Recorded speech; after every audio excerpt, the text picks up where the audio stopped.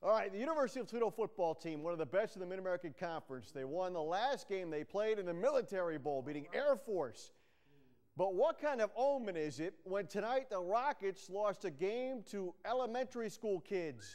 Here's one for the road over at Bennett Venture Academy. Very dark, but a handful of Rockets taking on students in their version of Are You Smarter Than a Fifth Grader? The football players have lost the last 2 years in a row. All of the questions offered up in the competition tonight were math problems, Hubert. We would not do so well either. The Rockets did manage to get some questions right, but the students jumped out to an early lead. They never looked back, and the Rockets lost 33-19. Despite losing, they were good sports and stuck around to sign autographs and take pictures. But losing to elementary school kids for the third year in a row? One question which I don't agree with one of my teammates missing, with you leave at 9 a.m., you take a 2-hour trip, what time do you get there? He didn't know the time. I don't know why he didn't know the time, but he didn't know the time.